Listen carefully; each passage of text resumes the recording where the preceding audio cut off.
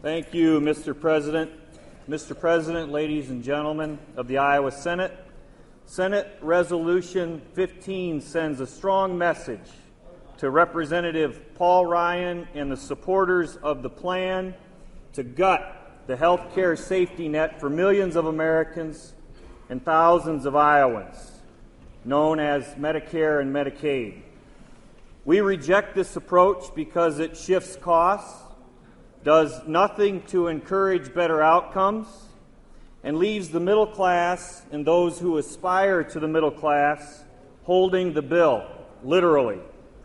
It's the same old voucher ideas from the past. So long, sorry, see you later, you're on your own. All it does is build in a hidden government subsidy for health care providers with no accountability for the public money. Senate Resolution 15 covers only a few of the reasons we oppose this short-sighted approach. In plain language, here's what the resolution before you says. The plan adopted by the House of Representatives, House Concurrent Resolution 34, Chairman Ryan's plan, changes the rules of the game by creating a two-tier benefit system that pits one generation of Americans against another. It uses a discredited voucher idea to mask the real problem, a healthcare system whose costs are the highest in the world. It forces senior citizens, the middle class, and those who aspire to the middle class, and disabled Iowans and Americans to pay for higher health care costs rather than reforming health care in America. It does this through out-of-pocket cost schemes and squeezing Iowans with health care inflation costs that are much higher than inflation in general.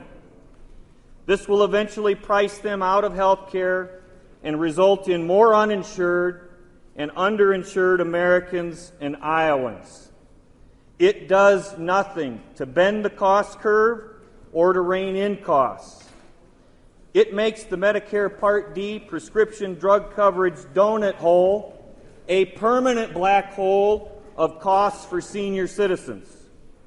It capitates Medicaid payments by block granting the money, turning it from a state and federal partnership to a Potemkin village policy, making it appear to be an improvement when the outcome is just the opposite. The Ryan plan all but makes the hope of health care access for millions of Americans and thousands of Iowans a pipe dream. And finally, here in Iowa, since many of our Medicaid beneficiaries are at the same time our most frail, elderly, and disabled in nursing homes and care facilities, the burden of this proposal would be borne by them, the least among us, the ones we should be standing up for, Mr. President.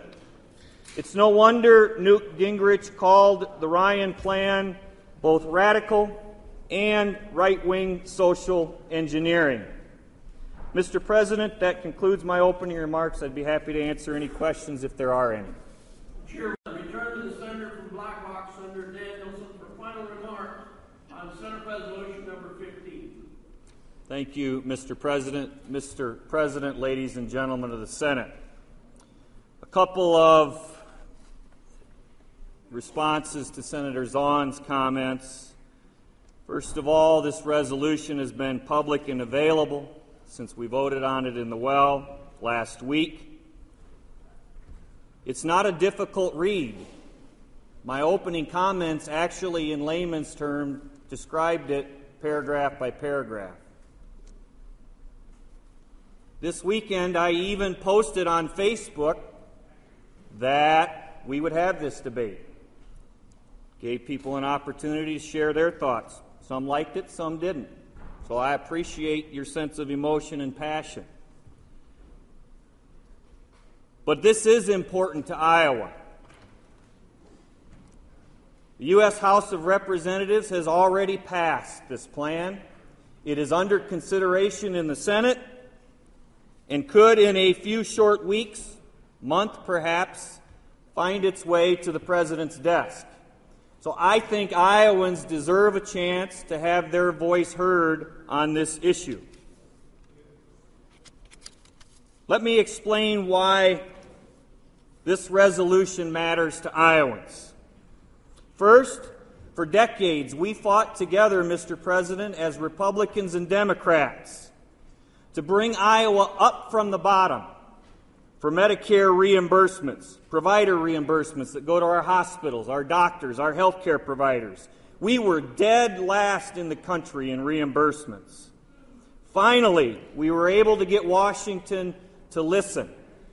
And in the Affordable Care Act, that reimbursement was changed, making our reimbursements both fair because they rewarded efficiency and effectiveness, something Iowans are very proud of, rather than punishing us.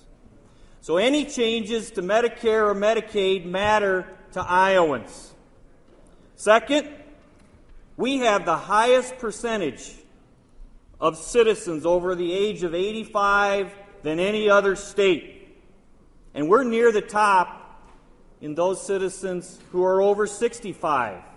No state, Mr. President, is more impacted by changes with these two programs than Iowa. We have an obligation to speak on their behalf. Third, the Medicaid proposal alone puts in jeopardy our children's health care plan. We were able to develop a public-private partnership that ensured virtually every Iowa child could see a doctor. That's something worth fighting for.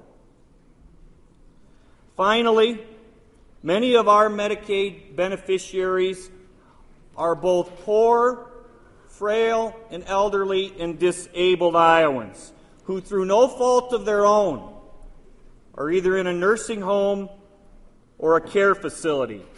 They are the very people we should be looking out for, not looking down on. Shifting the burden to them for the high cost of health care is just plain wrong. Let me finish by making it very clear about what this policy choice is about. It was the moneyed class that caused the Great Recession, fueling a housing bubble with fast money and speculation, not the middle class. It was the failed fiscal policies of the Bush administration, tax expenditures that rewarded the money changers rather than working families, two wars that weren't paid for, a lack of investment in education and innovation that caused the Great Recession, not the middle class.